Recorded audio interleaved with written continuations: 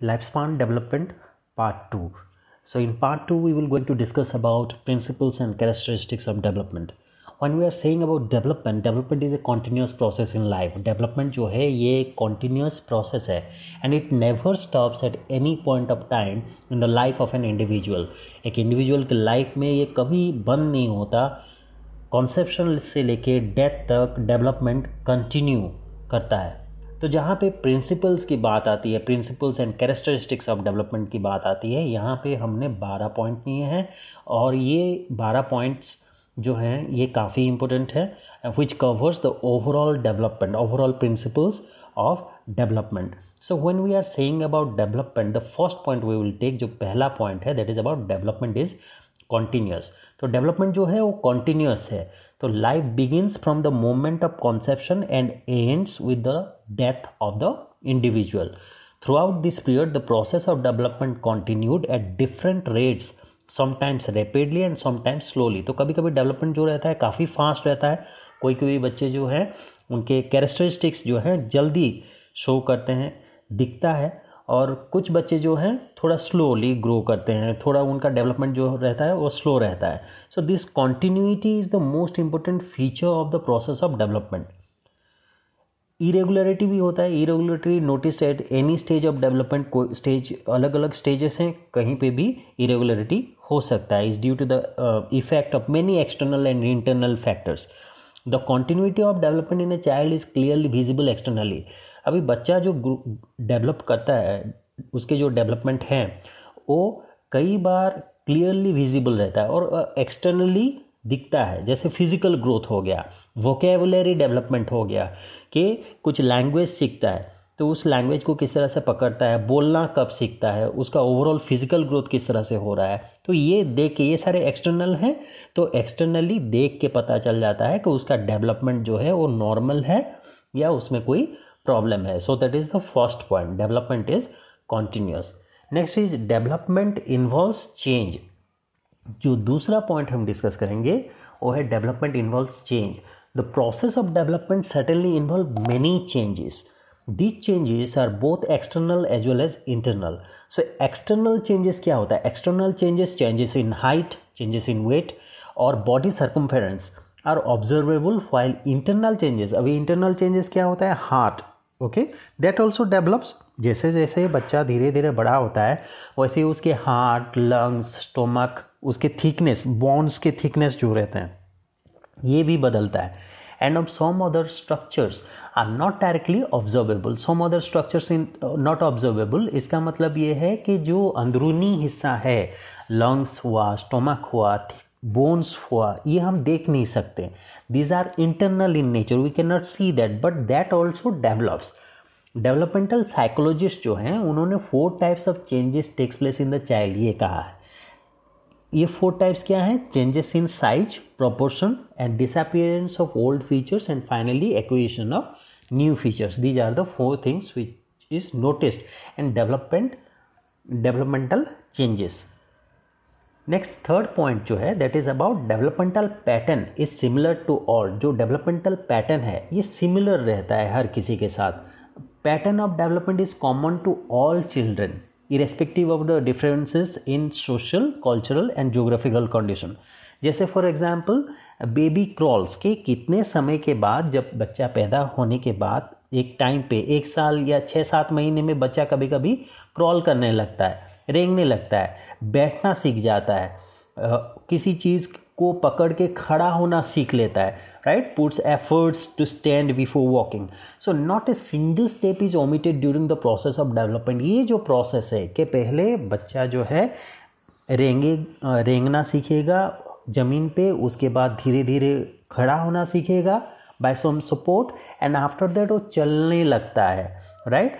And this process is never omitted during this process. इसमें this is a continuous process. So this is equally applicable to each and every baby, whether he or she is intelligent, dull or poor or rich, etc.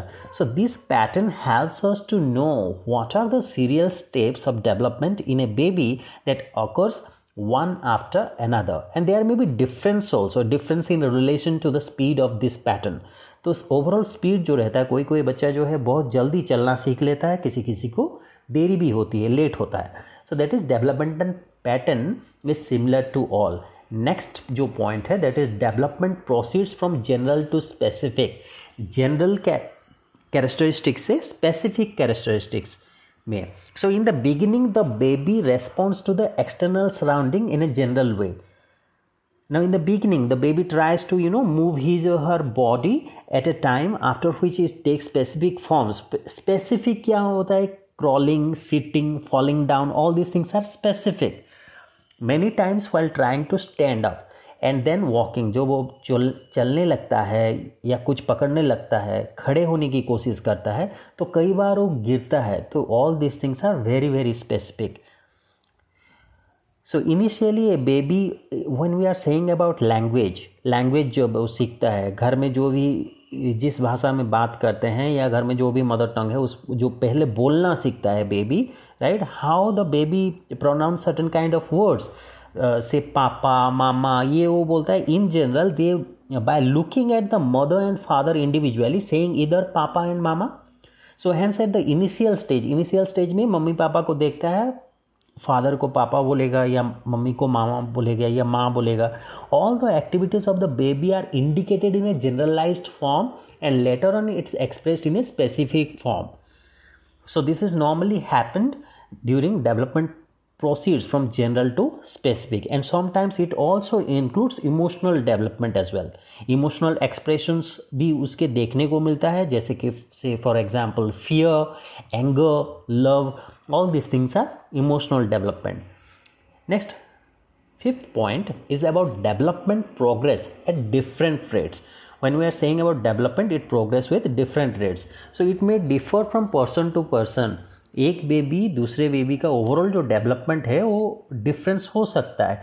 कोई बहुत जल्दी चीज़ों को सीखने की कोशिश करता है या करती है, और कोई बच्चे जो हैं उनको थोड़ा समय लगता है चीज़ों को सीखने के लिए. ओवरऑल डेवलपमेंट में समय लगता है, चाहे वो फिजिकल हो या मेंटल हो.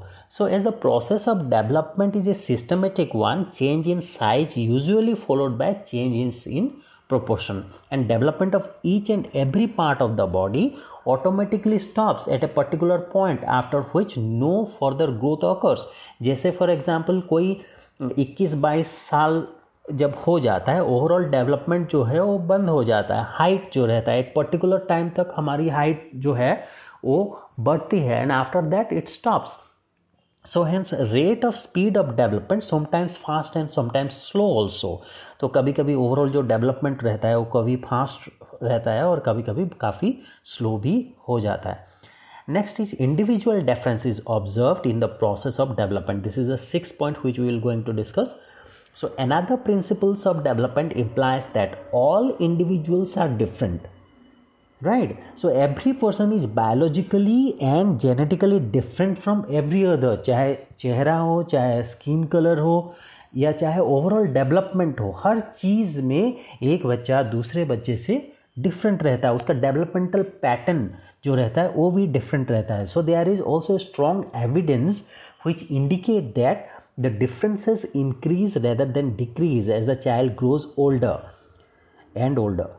सो adults are not only more complex than children, but they are more different from one another. So when we are talking about adults also, they also differ from person to person and increasingly different as they move on from youth to extreme old age. जहाँ तक youth की बात है और वहाँ से जो extreme old age तक पहुँचते हैं, बुढ़ापे तक पहुँचते हैं, तो जवान और बुढ़ापे का जो सफ़र है उसमें कई सारे बदलाव आते हैं, कई सारे चेंजेस होते हैं. डेवलपमेंट तो इट कंटिन्यूज, डेवलपमेंट होता रहता है, लेकिन उसमें भी कई सारी चेंजेस होती हैं. Next point that is about their is correlation in development. So the process of development definitely indicate positive correlation between physical and mental development. तो इसमें positive correlation, in these are inter related. So in a normal child, जैसे normal child हम बोलते हैं, उसका overall proportionate changes जो रहता है maintain between these two types of development. And what is that is about physical and mental development. So with increase in as there is physical growth which is visible to everybody. Along with it, there is also development in the mental abilities of the child. So both are correlated. That is what correlation in development. So in case of mentally retarded children, कुछ होते हैं, कुछ बच्चे ऐसे होते हैं जिनका overall mental development सही ढंग से हो नहीं पाता. तो जन्म होने के बाद कुछ समय के बाद पता चलता है कि बच्चे का जो ओवरऑल मेंटल डेवलपमेंट है वो सही हो नहीं पा रहा है. ये कई सारे लक्षण उसमें दिखते हैं, जैसे बच्चा सही ढंग से बोल नहीं पा रहा है या किसी चीज़ों को सीख नहीं पा रहा है. So there is a breakdown in maintaining the right correlation. Otherwise, each and every normal child exhibit equilibrium between their physical growth and mental growth. Equilibrium in the physical growth and mental growth means दोनों में एक समानता होता है कि physical development और mental development एक साथ simultaneously ऑब्जर्वेबल, ये ऑब्जर्वेबल है कि देखा जा सकता है कि फिजिकल डेवलपमेंट भी सही ढंग से हो पा रहा है और मेंटल डेवलपमेंट भी सही ढंग से हो पा रहा है. But there are certain kind of issues normally happens in some child. Next point is development proceeds through different stages and periods. So as observed, the pattern of development is similar to all children. Life starts from the moment of conception and ends with the death of the individual. तो जीवन जो है ये start कब होता है? Conception से start होता है, राइट, और कहाँ पे कंप्लीट होता है? डेथ में. So under no condition the order of this stages are Altered. किसी भी समय ये कोई चेंजेस नहीं होता. Development it is a systematic process, systematically वो डेवलप होता है. It starts from pre Natal period and starting from pre Natal period से इन्फांसी आता है, फिर babyhood, childhood, adolescent stage, adulthood stage and old age stage. So it continues. Next point is about development follows laws of developmental direction. तो जहाँ पे laws of developmental direction की बात आती है, यहाँ पे overall developmental direction दो हिस्सों में डिवाइड हुआ है. पहला हिस्सा जो है जिसको हम बोलते हैं cephalocaudal law. Cephalocaudal law होता है the development follows the pattern of head to foot order of succession or continuation, whereas the second law states that the development progress from the center to periphery. So cephalocaudal का मतलब ये है that is the first law, जहाँ पे overall development जो रहता है sir से लेके पाँव तक, ओवरऑल जो फिजिकल डेवलपमेंट रहता है that is cephalocaudal law. And continuation, whereas the second law states that the progress from the center to periphery, right? So here there is no evidence as such to point to the fact that the rate of development varies from individual to individual. There is no evidence that the overall fact that rate of development जो development है, okay, that varies from individual to individual. Next is developmental pattern is predictable. When we are saying developmental pattern, उसका pattern जो है वो predict किया जा सकता है. It is possible to predict what a child can do a given as and accordingly to plan there education and provide them adequate training to fit to it this pattern. So when we are saying about developmental pattern is predictable, उसको predict किया जा सकता है, पहले से पता रहता है कि एक साल के अंदर एक बच्चे के ओवरऑल डेवलपमेंट में कहाँ तक पहुँचता है या क्या क्या सुधार आते हैं, क्या क्या एक बच्चा एक साल के अंदर सीख सकता है, 2 साल में कितना डेवलप होना चाहिए, 3 साल में कितना डेवलप होना चाहिए, और कब वो स्कूल जाने के लिए तैयार हो जाता है. So when we are saying about today, then today medical science has developed to such a great height that just by examining the internal body conditions क्या क्या होता है, जैसे organs हो गया, tissues हो गए, body के cells हो गए, they can predict their period of longevity के कितना समय तक ये बच्चा जो है जिएगा, इसका एक overall average age कितना तक हो सकता है, and simultaneously can also take steps into improve and protect them. How to protect them, right? Whether the child is strong or the child is weak. So we can also assess the level of physical growth. जो overall physical growth होता है या mental development होता है उसको भी check किया जा सकता है, और उससे ओवरऑल डेवलपमेंट के प्रोसीजर्स के बारे में या उसका ओवरऑल डेवलपमेंट किस तरह से होता है उसके बारे में भी पूरी जानकारी मिल सकती है. Next point is about development is the product of both maturation and learning. So when we are saying maturation मतलब जब मैच्योरिटी आता है, बच्चा बड़ा होता है और बड़े होके मैच्योरिटी आती है, उसमें कई सारी चीज़ें वो सीखता है. So that is role of maturation and learning is very important in the process of development. They play a very powerful role in determining the rate of physical and mental development. So when we are saying about maturation कहाँ पे आता है? Sitting, walking, development comes from maturation. So learning refers to the, when we are saying about learning, so learning refers to the acquisition of knowledge and skill in various fields. So बहुत सारी चीज़ें वो सीखता है. एक छोटा सा बच्चा स्टार्ट जब करता है, मम्मी पापा को देखता है, उनको पहचानता है, चीज़ों को पकड़ने की कोशिश करता है, कलर सीखता है, शेप एंड साइज सीखता है. एक एप्पल जैसे है, letters Apple, A for Apple उसको बताया जाता है, तो एप्पल जो रहता है उसको पकड़ के देखता है, उसका वेट, उसका कलर, उसका साइज, उसका टेस्ट, इन सारी चीज़ों को जो जानकारी है वो लेता है. ऐसी बाकी सारी चीज़ें जैसे driving A car, swimming, dancing, playing football, writing, painting, drawing, all these things the child learn during his life time. तो जैसे जैसे ग्रो होता है, मैच्योरिटी तक पहुँचते पहुँचते ये सारी चीज़ों के बारे में बहुत सारी जानकारी वो लेता है, और लैंग्वेज भी सीखता है, सोशल स्किल्स भी डेवलप होते हैं उसमें. Maturation provides the raw materials for learning, right, and creates the conditions to acquire knowledge and skill, and finally determines the more general patterns and sequences of behavior. Hence maturation and learning are the real cause of development. Overall जब development की बात आती है तो वहाँ पे maturity और learning plays a very very important role. Maturation practically sets the limit beyond which development cannot progress. And हल्लक ने यहाँ पे बोला है that development readiness determines the real time of learning.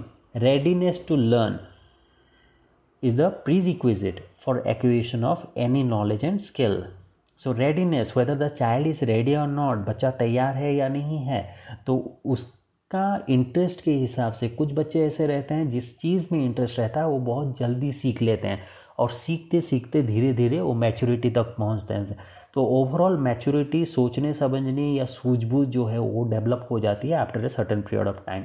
Then we will discuss the last point, that is about there are social expectations for each stage of development. So when we are saying about social expectations, each stage of development is characterized by its own prominent characteristics.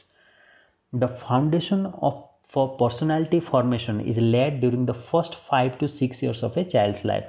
बच्चा जब 5 या 6 साल तक के उम्र तक पहुंचता है, उसका ओवरऑल पर्सनालिटी कैसे होगा बाकी के लाइफ में, इसके बारे में ज़्यादा जानकारी जो है वो मिल जाती है.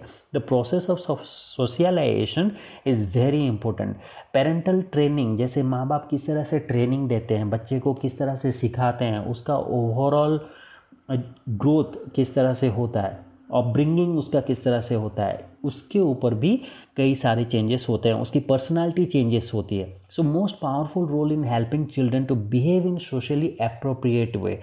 Now it is true that adjustment to a new situation is usually difficult for any child. तो बच्चा जो रहता है अलग अलग सिचुएशन में एडजस्ट करना सीखता है, लोगों से मेल जोल करता है, डिफरेंट रिलेशनशिप बिल्डअप करता है.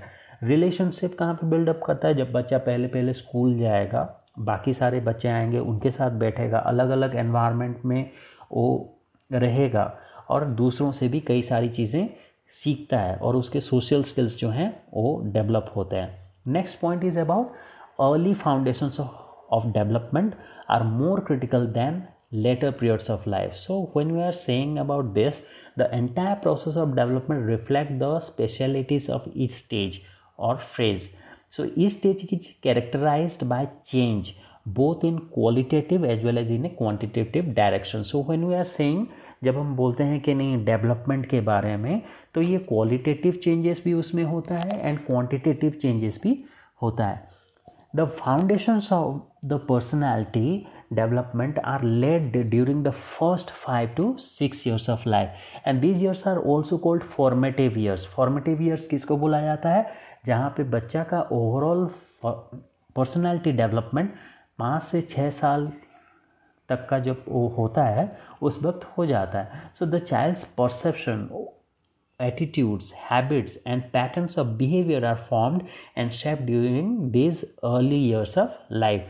तो बच्चे का जो परसेप्शन होता है, परसेप्शन मीन्स नज़रिया, चीज़ों को देखने समझने का नज़रिया जो रहता है, उसका एटीट्यूड, उसके हैबिट्स जो रहते हैं, एंड पैटर्न्स ऑफ बिहेवियर, उसका बिहेव डिफरेंट सर्कमस्टेंसेस में बच्चा किस तरह से बिहेव करता है, उसका ओवरऑल बिहेवियर, ये फॉर्म हो जाता है 5-6 साल के दौरान. So these are the points that we have discussed so far about principles of development.